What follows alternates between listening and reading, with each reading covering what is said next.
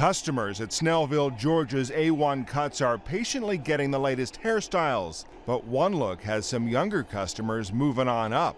That's owner Russell Frederick's 12-year-old son sporting the Benjamin Button Special. Rashawn's grades were poor, so Frederick thought cutting his hair might just give him some motivation to study harder. Shaved his head bald and as a form of punishment with him, and then threatened him with the same haircut after I was done with that if his behavior continued. The result? Rashawn looked a lot like George Jefferson, a fictional sitcom character of the 70s and 80s played by actor Sherman Hemsley. But Frederick got the desired result. He straightened up, didn't have any more problems out of him, so I never had to do it on him. But this week, the George Jefferson haircut went viral, and the calls keep on coming. I've gotten calls from newspapers in Australia, newspapers in the UK, Canada. I've done interviews over the phone.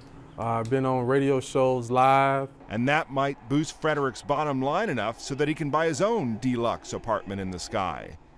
Matt Friedman, Associated Press.